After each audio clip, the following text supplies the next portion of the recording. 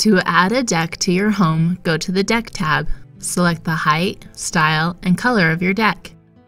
Use the stylus to pick a starting point. Once you connect your last point with your first point, the deck will fill in. To add a railing to the deck, click the Railing button.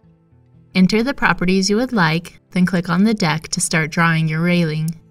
You will need to click at each corner to change the direction of the railing. Press Escape when you are finished. Footings function similarly. Select the properties, then click with your mouse for the starting and end point.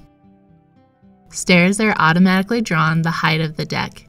You can select the width, run, nose, and rise, in addition to the color and a few other options.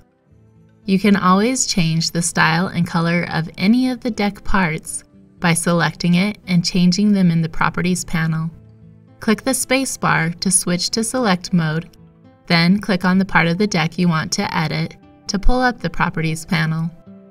You can also click on the trash can in the corner of the selection box to delete a section and start over.